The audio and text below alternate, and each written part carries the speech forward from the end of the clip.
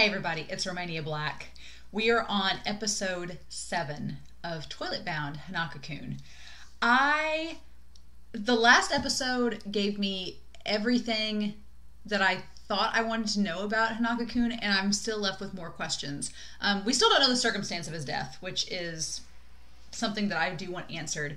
But we do learn a lot about Yugi Amane, which is his name when he was a human, when he was alive.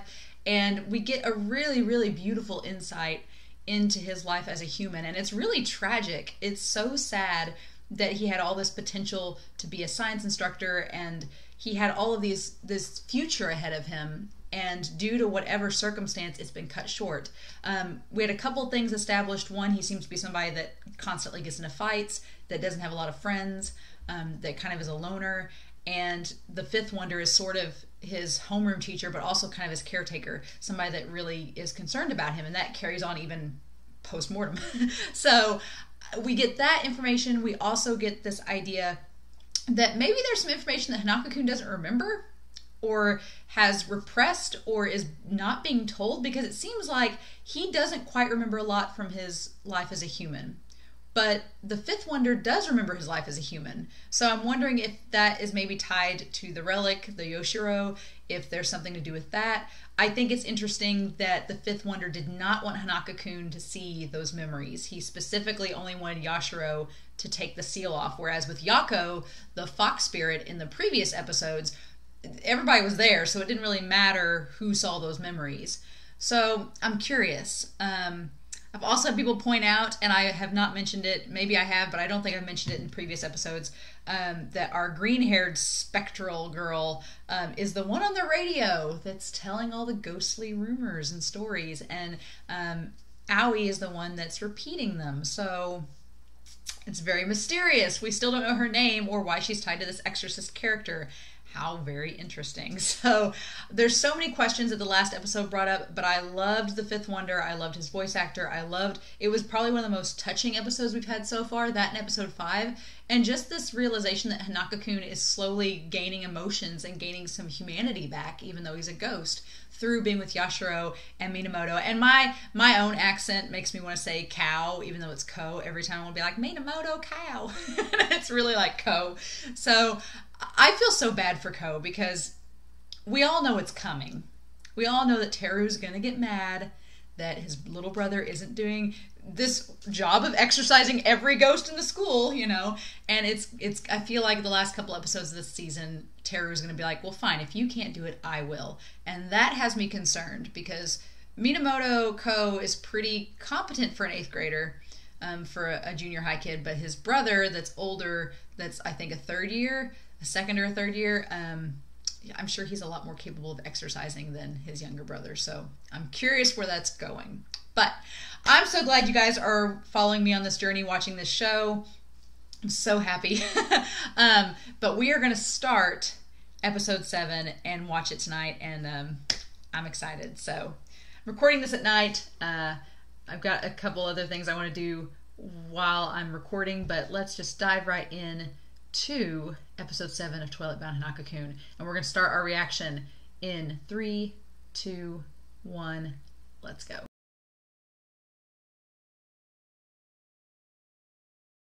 Oh my gosh, was that it? Oh my gosh, was that it? Did it cut? Oh, I hate that these are cutting off. Oh my gosh. That's amazing. What was this episode? Oh my gosh. Oh my gosh.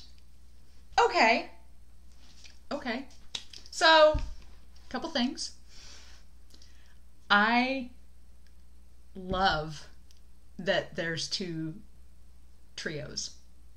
It's Ko and Yashiro and Hanako-Kun, Yugi Amane. And then there's the green hair girl, who we still don't know her name, Natsuhiko. And this other brother of Hanako, the Amane brother. So, which in one of the cards that they showed right before the midway point, it said that the Haku was life. I'm assuming Koku is death. So I'm curious now if they're brothers, did maybe Hanako-kun's brother kill him, or was as a ghost, or what happened? Oh my gosh, this is more questions. It's episode 7. There should not be more mystery, but there is. I love the setup of the two trios. The green hair girl is still extremely intimidating. I like that she's there. It's the bathroom and the broadcast room, which is amazing. The bathroom is cleaning up the mess. The broadcast room is spreading all of the mess. So you've got, they're working against each other, but it's like it's a cycle. It just keeps going. The broadcast room puts out the rumors that lead to the ghosts that are harming, and then the bathroom comes in and cleans it all up. Oh my gosh. I don't like Teru.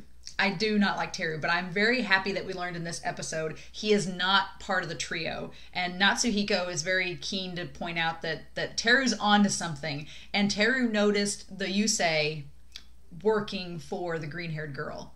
So I feel like he's going to maybe come around by the end of the season and realize that Kou may be onto something, that it's not Hanako-kun that's the real threat. It's his brother, this other ghost, that's working with these two. The guy that seems like an exorcist that's kind of turned heel and joined up this green-haired girl. And at this point, I don't know if the green-haired girl's a ghost or if she's like Yashiro and is just a student that has fallen in love with this brother.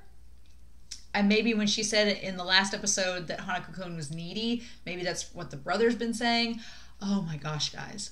Every episode of this, I think it's going to go some way, and then it completely surprises me, and I feel like my jaw was just like, like the whole episode. This was so good.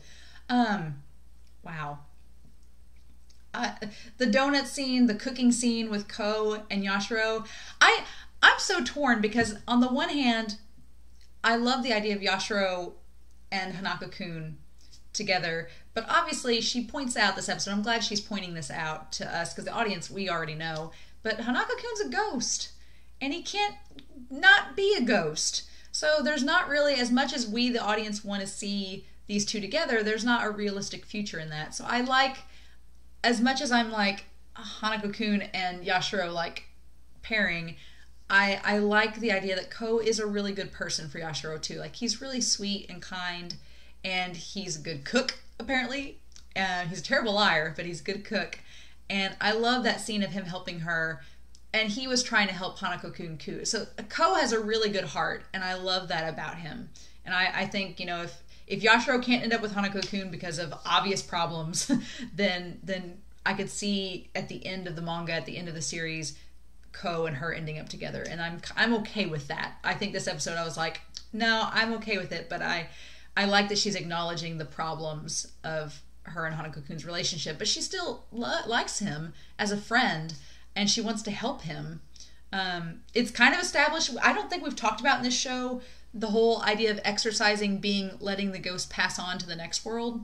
This is kind of brought up in this episode, which makes me wonder if that's why way back in episode 2, Hanako-kun's like, I hope you become a good exorcist, because he's like, I eventually would like to pass on.